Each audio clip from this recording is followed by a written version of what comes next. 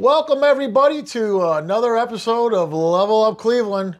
And this week we have a special episode for you as we are sitting here with Mr. Greg Johnson. He is a local artist. He is also the father of Matt Johnson, the drummer of Tricky Dick and the Cover-Ups. And if you remember, Tricky Dick was on our show last season. I believe it was season 2. And but we're here in his studio.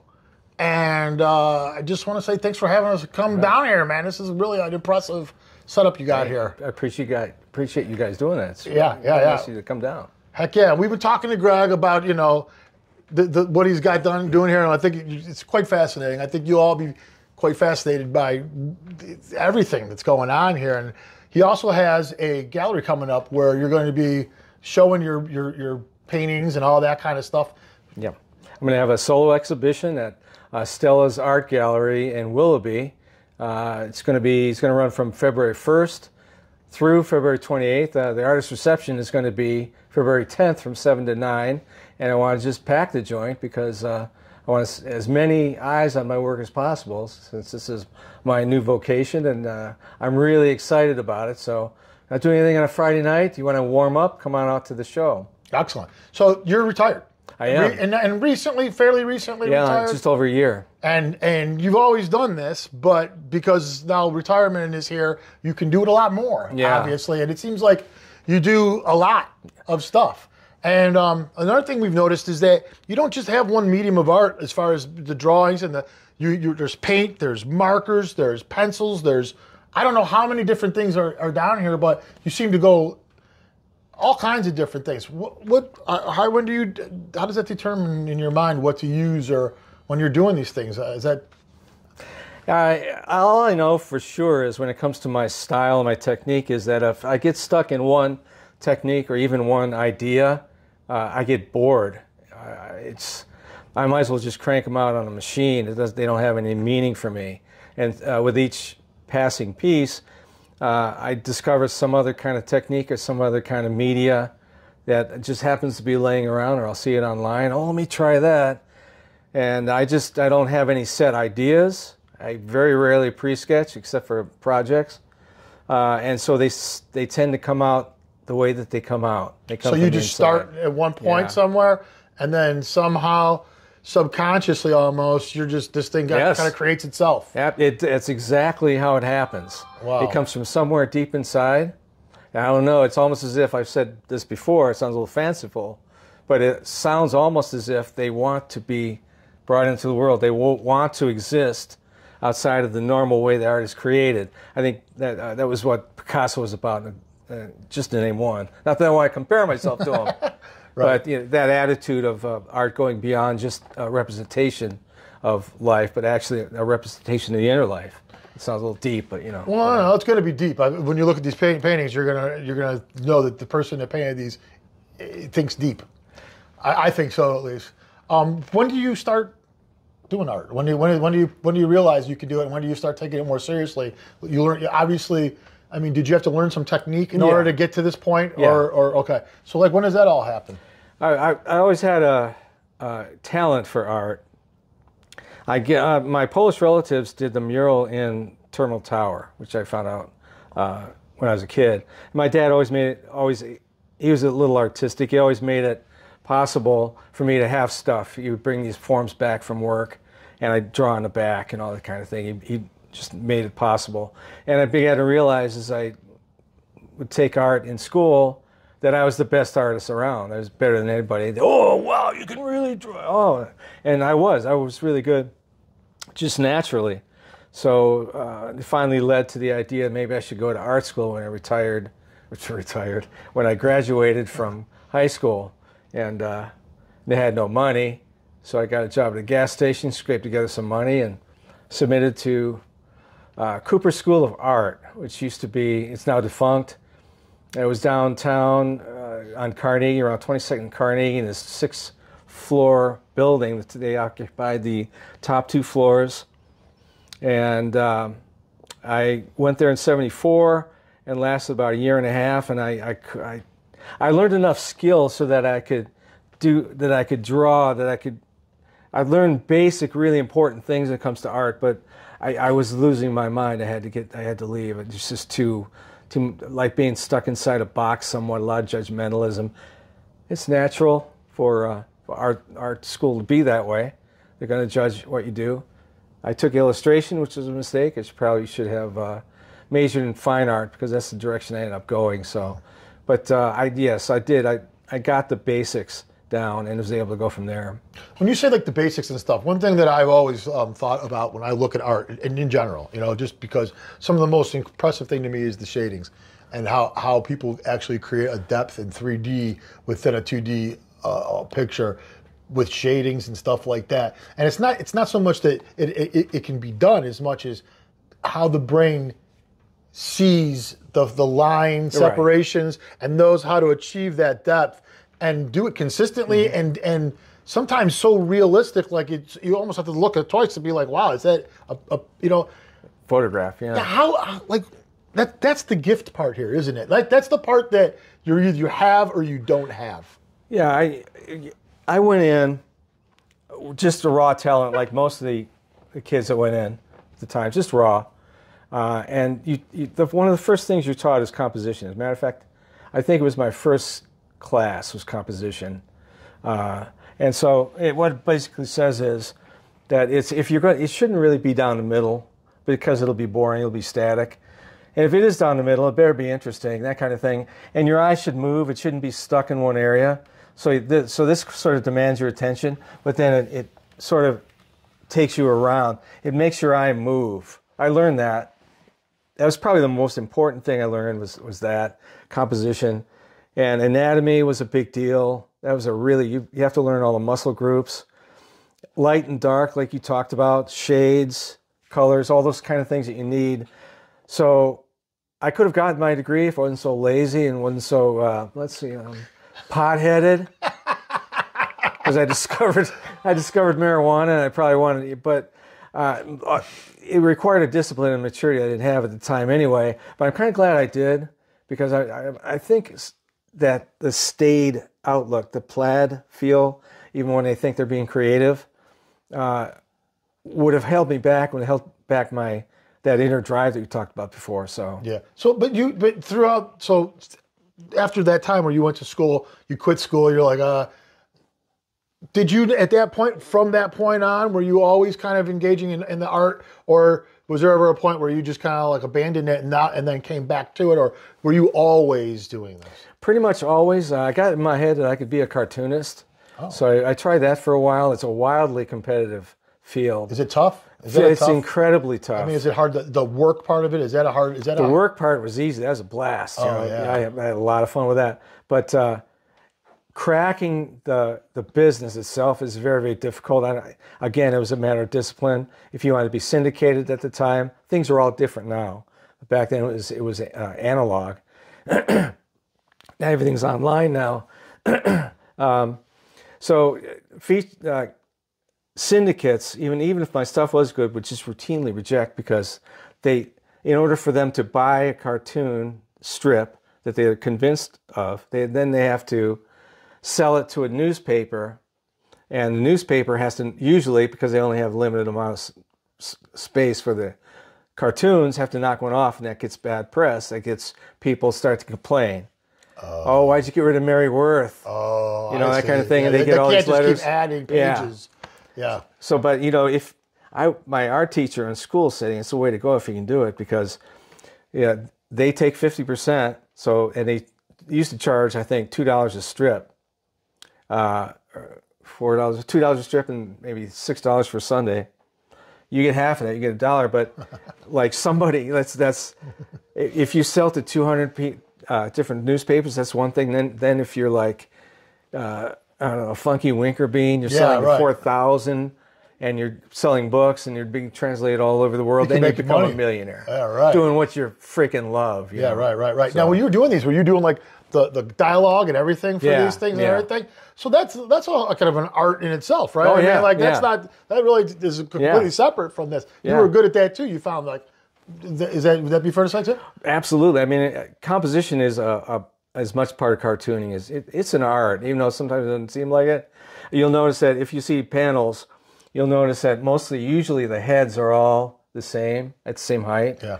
And the gag is usually a different one if it fits. It's all about composition at that level too.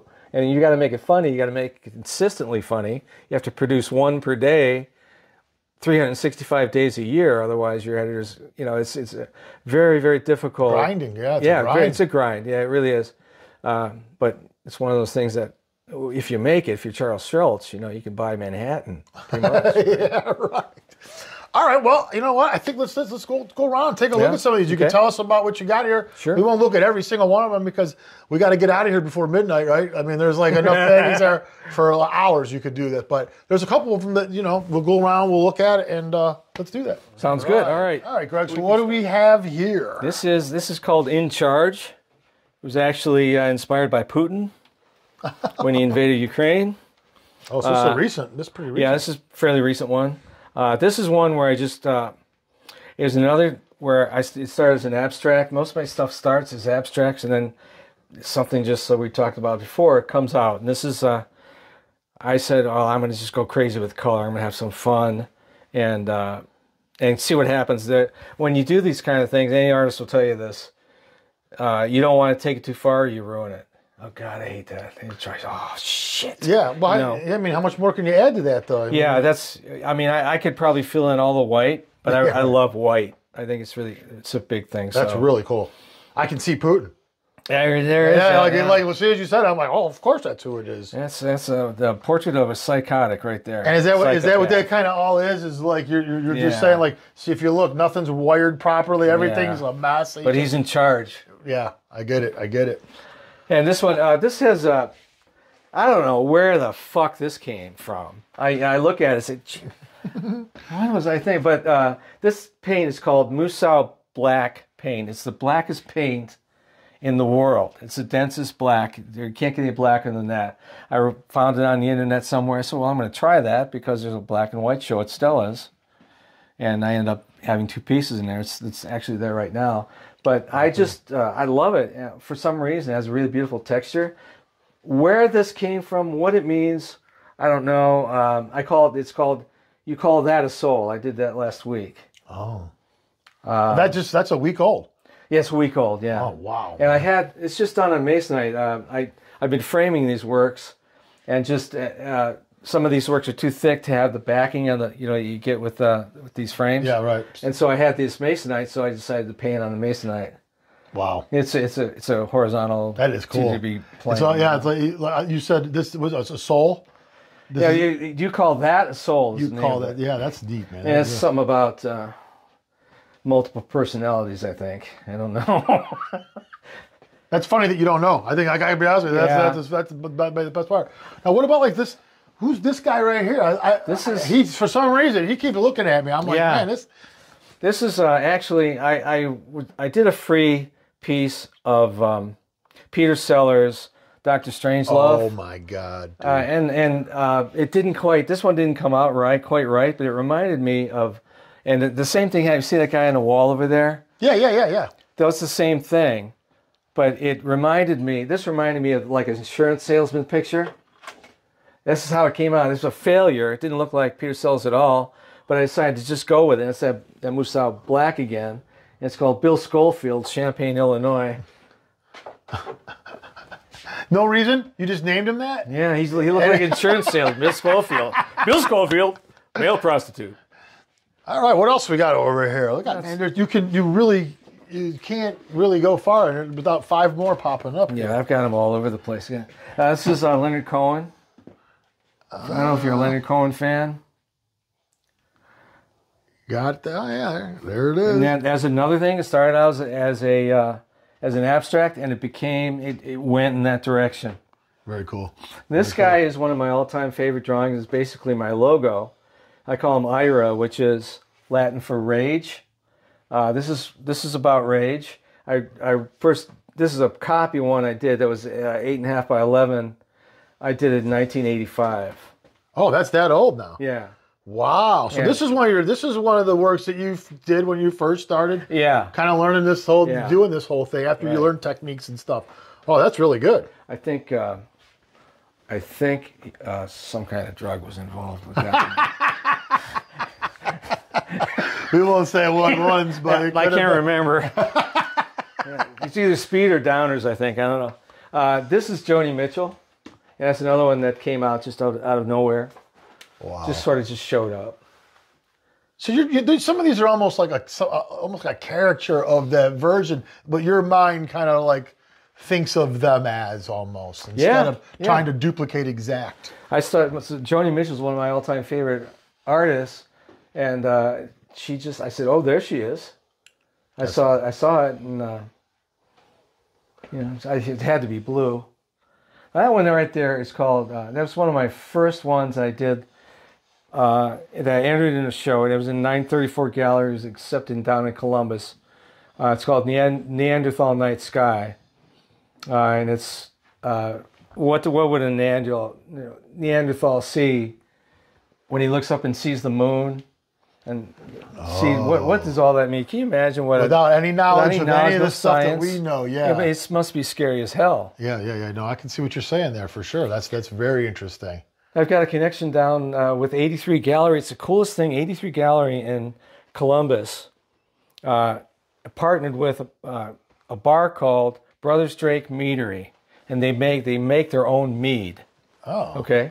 And they donated to 83 Gallery, this group of guys, 3 walls attached to their bar to do monthly shows. And they just bring in the craziest, most off the wall, we're talking about non-traditional art, some traditional, but a lot of it just off the wall, crazy, my kind of stuff, and they accept me every month. So yeah, that's good. That's good. Well, I mean, like the thing about this art is you can't really call it abstract because it's definitely there's something there that's definite. It's not something that you have to really imagine, but you can tell, like you were saying, like even this picture here, where some of these you can tell they almost seem to start off as an abstract, and then all of a sudden an image seems to appear for you or something, and you're like, oh, I see that now, and then you just go ahead and kind of fill it all in. Yep. And it's really neat. As a matter of fact, I call my art psychological abstract. So it comes from within, and then comes from somewhere within. That's all I know. I meditate pretty much every day. Oh. And so do ideas come to you at those moments sometimes where you feel like nothing comes to me at those not times. an idea, but like I guess the motivation to get up and start doing that. I think the vessel gets empty a little bit, and it allows it to come in. I think. Wow. You don't sit. Okay, I'm going to do something right now. I'm going to sit down. I'm going to do this. I just can't do that. Yeah. Right. But then all of a sudden I'll get this itch. And it will bug me, and it'll bug me, and it'll bug this idea. It has to get out. Yeah, suddenly I'm finding myself doing it.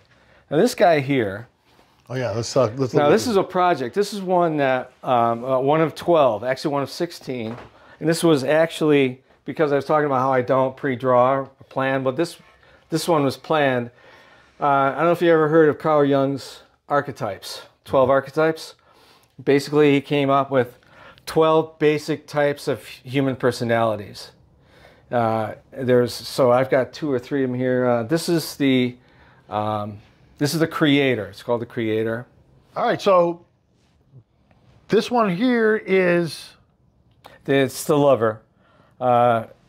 It was not meant to be sexy. I didn't want it to be sexy.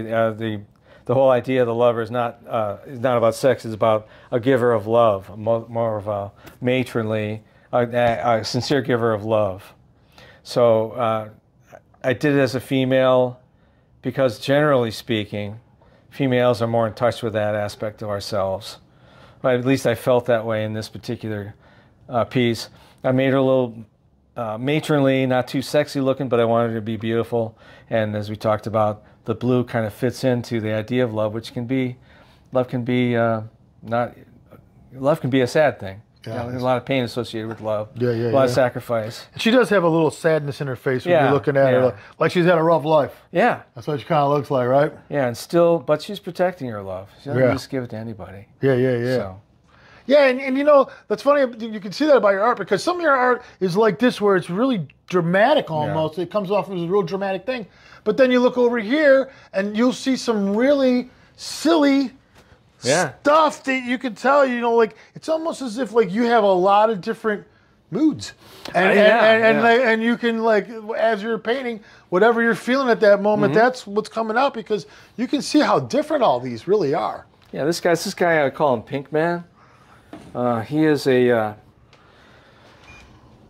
a 21st century man who's just beginning to realize that the whole world as a white man in America is falling all apart, and he doesn't know what to do. He's hearing a lot of stuff, and he's all confused and terrified, and he just wasn't ready for any of this, and it's kind of beating him down. Yeah, he's hearing a lot of stuff with them ears. Yeah, and the big blue eyes, filled with fear. Wow, that's pretty intense. Yeah, I try not to make sound too intense because you call it goofy, and that's pretty what I wanted. Well, it just that's what I wanted. There's a lot of exaggerated stuff in this. Yeah, I wanted goofy though. I want that. We can't.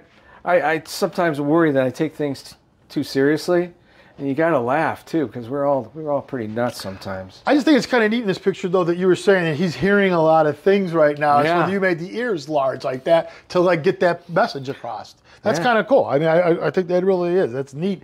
It's neat how art.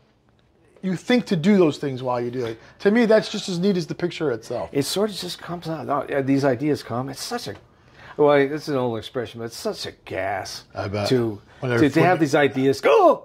And sometimes I have my chairs right here and my easels right there, and I'll just sit and look at it. And I'll say, oh, I gotta get this. Yeah, like you have to like, oh my God, like an epiphany. But can I do it? And that's where the fear is, because they fuck it up, and then God. Everybody if they come down to see the show, when you're doing this, all these paintings will be there. Most are about 30. I've got about 33. I'm narrowing down to what I want to do. I got a lot of them framed. They're all going to be framed. At least most of them are going to be framed, and I'm going to jam as many as I can into that space. But my goal is to touch people. I'd like to get my name out there, only that I can touch more people. And they're out there. I got one guy on Instagram. He's bought 5 of my pieces already. Oh, really? Yeah, he loves me. And I don't know. Yeah, some of these. It's just not for everybody. I just love making that connection with people. Oh yeah, this guy. That was another one where I had the idea to begin with. Every now and then, I'll have like a dream or an idea, and it'll dog me and dog me and dog me. I'll have it in my head, and this was already there. So then it's not a matter of throwing things on the piece of paper and see what happens. This is a design, a specific design with a specific message. So I was really, really proud of that. Yeah, it's really neat. It does have that cartoonish kind of feel to it. That's very the much idea. so. So does this one. Like these almost have that. All of them. They could all be in that kind of a thing. Exactly. My cartooning comes through a lot. It's like this is another archetype. This is the everyman. Oh. So the everyman is, as you can expect, the ordinary guy. Me and you go to work, do what we can, have a beer, that kind of thing. Just doing the best you can. Guy's flannel shirt on. Yeah. Being a guy. But it's all. Like, this house is very much like mine. I mean, I could be the everyman. As a matter of fact, when I did all these 12 archetypes, I realized that even though I fit into one, or they're all in everybody. Just one's more prominent. Right, you just have another, different levels, and that's what makes you, right? And here's the magician, another archetype. And I wanted the magician to be a scientist, because that's our magic. So it appears as if he's levitating a sphere, right? Oh, but there's a little thing there holding it up. Yeah, he's not gonna. He knows better than try to defy gravity. That's right? great. That's a great picture, and I love the angle that you chose to use, where you're almost kind of looking down on him a little bit right there. Is that what? Yeah, that was the idea. Because I want him to be a little larger than life. Yeah, that's pretty. That's really neat. That's really, really neat. Hey, this is I really love this one. This is called. It's an interesting story behind this one. It's called 1,000 Crescents. Wow. The other side, I blew it, and it was another thing. Oh fuck! Gah! And I was out of paper, and so I turned it over, and it's crescent illustration board. And it says crescent, and it's got all these crescent moons on it. Oh, so if you look at it closely, you can see all these crescents. And I just drew over it, and that's another thing where I started going, It's like covering a tattoo almost. Yeah. And then once I got into it, once I saw the basic idea, then I just went in and added detail. Boy, was that fun. It took days and days, but you get kind of lost in it. And all these little things you're doing. These became reminiscent of veins or trees. I didn't know what. So it has no real meaning, but it was a fucking riot to do. Like vessels is what it just looks like, some type of vessels that are existing. Wow. But yeah, I'm one of my favorite drugs at one time. This may reflect all that was acid in the 70s, especially, and that really reminds me of those days. Some of the trips that you might have had back in the days. Color. Yeah. You have another one. Is that a small? Is that the same? That's the same. Oh yeah, this is. So just like is that a print? This is a print. Oh, it's actually, I'm going to give this to locally grown. So we're going to. They got the new studio coming. I saw that you guys interviewed them. Yeah. And I approached them to in the same way I approached you guys, because I saw that you had interviewed them. They seemed like really cool people, and they asked if I would donate something in their new studio. I said, oh yeah, sure, give them a print. So. That's awesome, man. That's awesome. And this guy here, that was another thing. It's just that this guy just showed up again, and he just did. I loved him. His name is Hephaestus. It's called Hephaestus, who is the Greek god of agony, I believe. So naturally he's smiling. Wow. Yeah. There's one here I really wanted to show you. I'm really proud of, because I'm really bragging now. I'm in super brag mode. Do you recognize this guy by any chance? Probably not, right? You have to. I'm a poet as well. I would say Bukowski. Bukowski, that's right. That's Bukowski, and that was one of my first attempts with that Mousse black paint, and I really love it because it talks to me. That's who he is, or who he was. He was a real gritty poet, beat poet. I mean, really gritty. So you do poetry also? Yeah. Oh, no kidding. Yeah, as a matter of fact, I've got a TikTok account, and I do my my paintings, and I pull out from them and do a poem related to the paintings. Just throw it on TikTok. Same thing for you, poetry, the way it comes to you?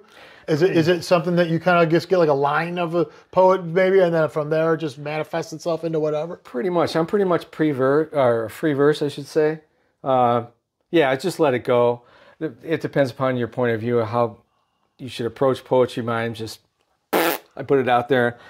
I understand some of the rules and regulations, and then I go outside of those rules. I stay within free verse mostly. Yeah. I just have a good time with that. Yeah. So, yeah. Let's look a couple more. We'll do a couple more here. And this one was featured at Studio 18, the Ohio Art League Gallery show for the fall show.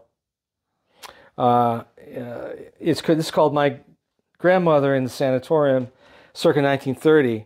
It's a memory of my grandmother, a picture I saw of my grandmother when she was admitted to the sanatorium for, what's that lung disease that was so terrible?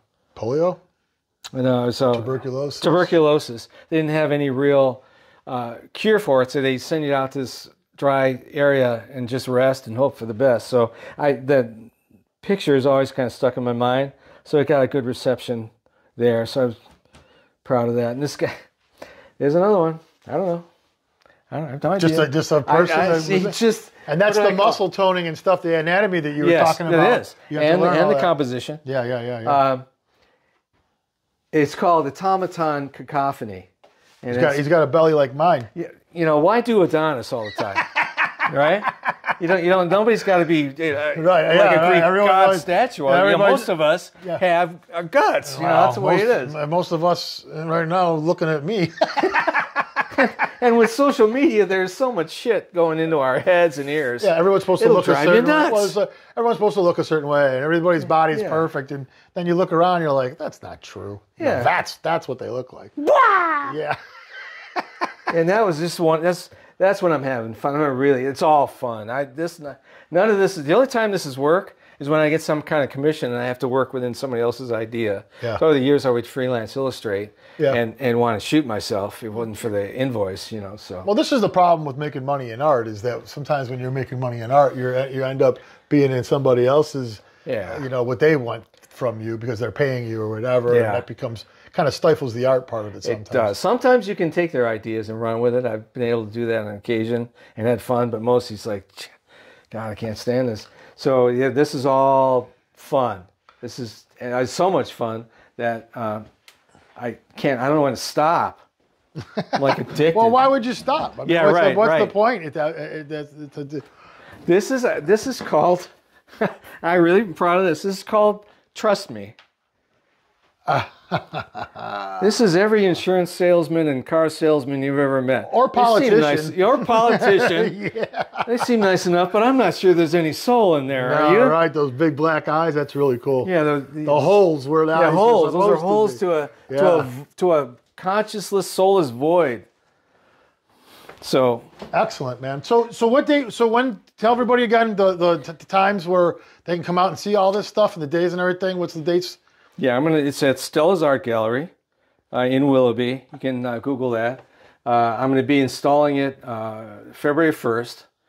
It's in the atrium. They're also going to have a show attached to that, so that brings in more people. And Stella's Art Gallery, for anybody that lives in Lake County or wants to come out to Lake County, come out to Stella's. They have like 50 artists that are in residence, all kinds of stuff. It runs the gamut from everything from traditional to a little out there. There's one guy that makes clocks out of vinyl albums. Oh. Yeah, and that's just to name one of the things, a lot of skilled artists there. It's a really cool place. And I just walked in there and liked it so much. Turns out they were renting that space, and I was looking for a wall.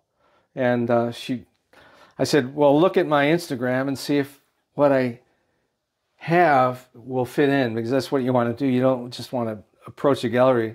You have to fit in with the gallery. It's a business, right. She was happy to do that, which I appreciate. And so I'm going to come in on the 1st, install it. It'll be there all month, and then but on February 10th, Friday, February 10th, 7 to 9 p.m. is the artist reception. And I just want to bring people in. I want a lot of people to see not only my art, but the art that Stella's has to show to people. And that show that's happening there, it's called What's Got Love Got to Do With It. It's going to be the theme because it's around Valentine's Day. Oh, yeah. And you like my stuff, that's great. I have a website and all that kind of thing. I've said it before, it may sound disingenuous, but it's nice to sell these things, but I just want to touch people. Right.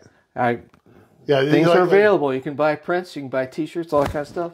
Oh. But I just want to touch people, Does that sound little... No, I see it sound fake. It's really true. It's the only reason I'm doing this. I mean, just for real quick, we write. Me and Pat, we do music too and stuff like that. You don't when you finish a song, like it's nice that me and Pat like the song and we can tell each other how great the song is. But there's something else when somebody else hears it and they're like, oh, yeah, right, and it just whether it's it's.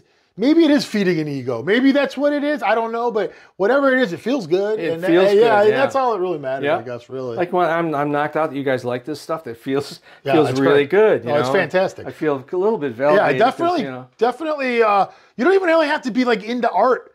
Like I wouldn't say Pat and I are like into the art world very much or going to the museums or anything like that. And we walked into this room and we were literally just blown away by what we saw here. It is a sight to be seen. It's nothing.